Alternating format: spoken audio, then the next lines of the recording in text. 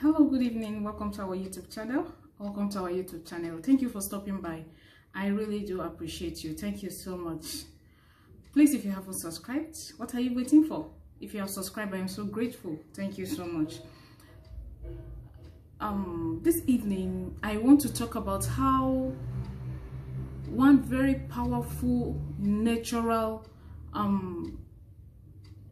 nature that can help you boost sales in your business. But before we go into that, I want to tell you why spiritual work don't work for some persons. Now, someone else may use a particular product or prepare something and then introduce you to it. They introduce you to it because it worked for them, right? But when they introduce you to it, you realize that it doesn't work for you, and you begin to wonder, why is it that it doesn't, spiritual work don't work for me? I get to hear some persons that will come and meet me. Spiritual work doesn't work for me, spiritual products don't work for me, and all that. No matter what or who prepare it, it doesn't work for them according to them. I say, well, I don't know about that personally. You understand what I mean? That, but I don't know about that personally. I cannot talk about you as an individual. You understand? But today I want to tell you one very major reason why spiritual work don't work for some persons. Immediately someone there are some persons, immediately they touch a product, because of what is in them, because of the negative energy or something, whatever that is in them, immediately they lay their hands on that product, it dispowers the product. Yes, there are people like that. So that is why I always emphasize on at least start doing some little cleansings that will get to you, that you can afford around you. Start doing them before maybe you order any spiritual products anywhere, or before you prepare the major spiritual products like the soap and other things. You understand? Now, if you are into production of spiritual things, how to make them, the soap and all that, you should know there is a way to charge that product you're giving to anyone, that's in such a way that anyone that touches it, no matter what they carry in them, it will not neutralize it.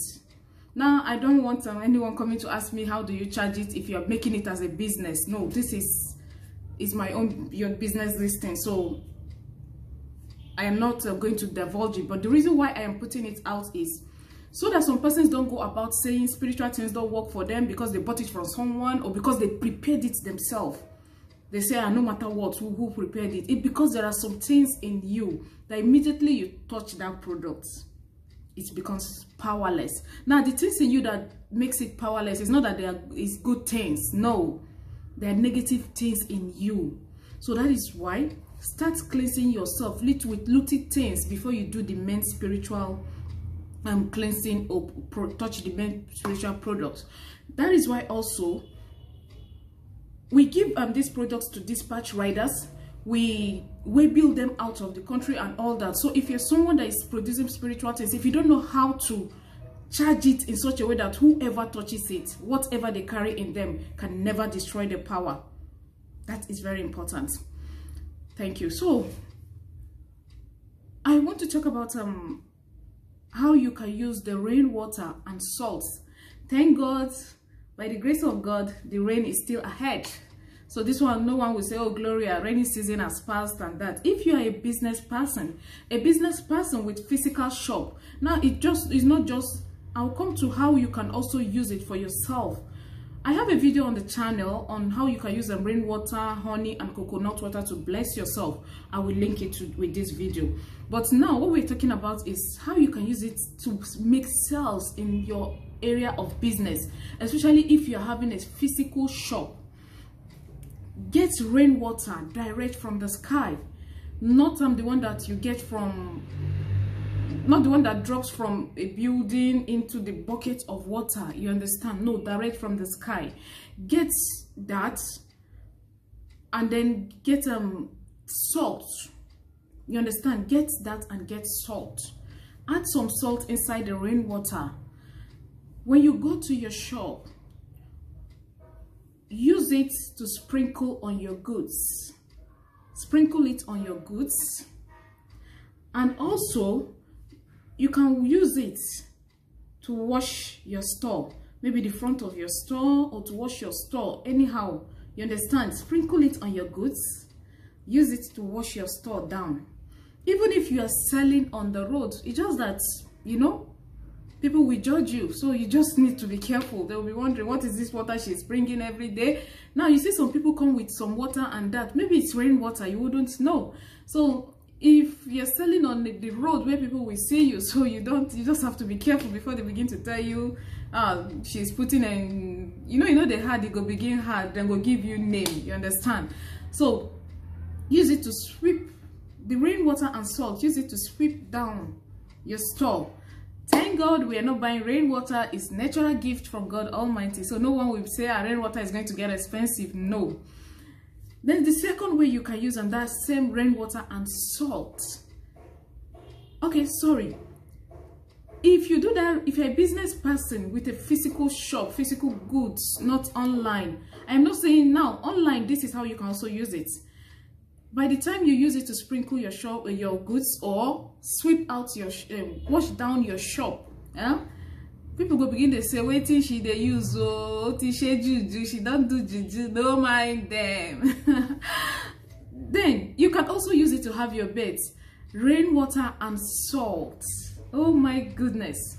Now you can use that one to have a cleansing bath. That one is a cleansing bath. Use it to see, that is one powerful cleansing bath again. Use it to have your bed. I know some people will begin to ask me, what if it's too cold, can I boil it? No.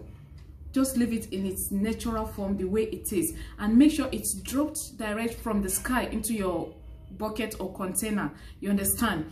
Then, if you want to use it to have a blessing and sweetening bath, you get the rainwater, add some salt, and then add what's it called? Honey. Yes, add honey, maybe a spoon or 2 spoons of honey to it, and use it to have a sweetening and blessing bath.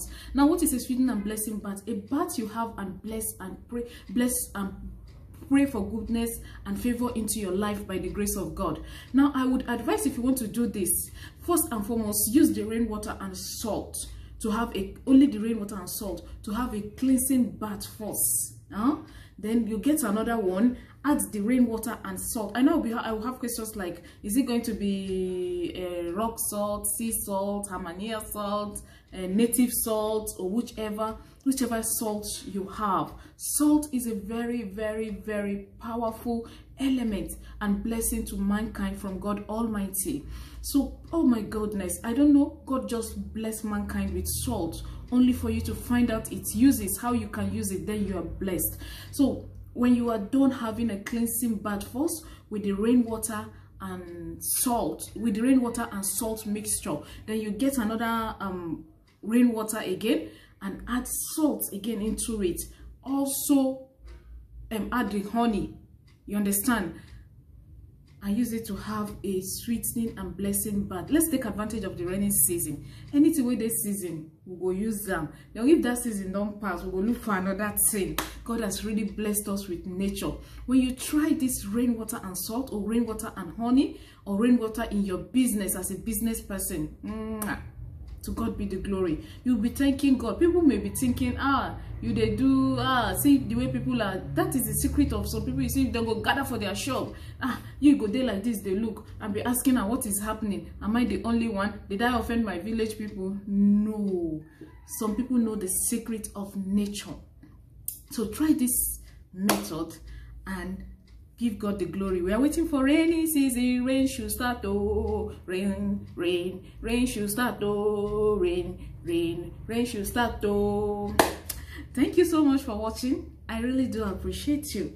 It's no other person but Gloria Cheesy. Oh, thank you.